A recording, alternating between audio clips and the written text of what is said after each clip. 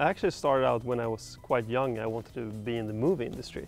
I actually started to do my own short movies and create local TV material, which I thought was amazing. And the movie industry in Sweden isn't that big, but still I found it very, very interesting. So my only education in the subject is actually within like TV and movie.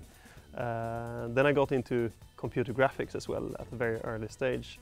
And I started to pursue that, and I saw the rise of Pixar, for instance, when you merged computer graphics with storytelling and amazing pictures.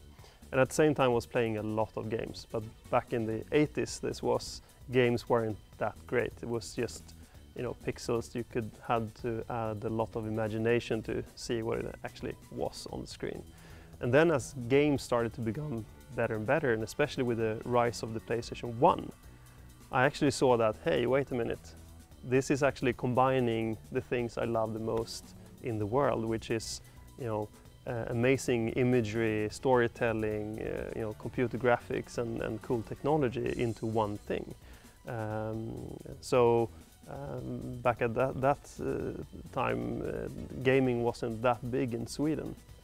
But then I actually got an offer from a friend who asked if I wanted to do like CG for video games, and I jumped onto that immediately. And a couple of years later I actually got hired by DICE to be a designer on one of their racing games, which was called Rally Sport Challenge 2.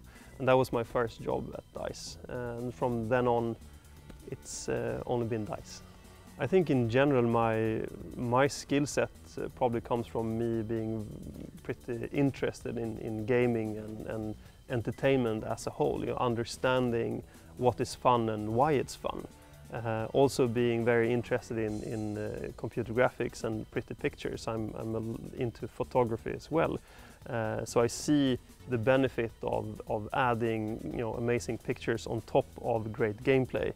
And also understanding the value of audio and stuff like that comes from my interest in movies, for instance, and merging all of these things into one.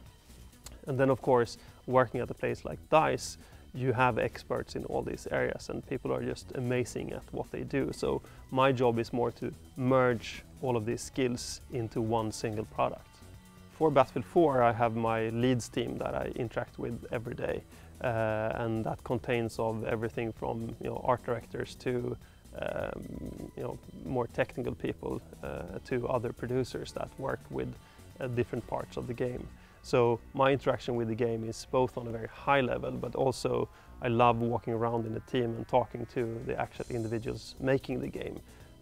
At DICE we try to stay very, very close to the product, and my job is to be there and support the team and help them to deliver the product in the end. I think the best advice is to do what you believe in. If you don't believe in what you're doing, you will never get great at it. We have people that are great at many, many different things, so there's not one type of individual that we're looking for. We need talent in all areas, and I think something we believe in is the brains of everyone. We want everyone to feed into the process, so we don't just want people's hands, we want their brains. And to me that's very, very important, so people dare to speak their mind. If they have a great idea, it can actually end up in the game.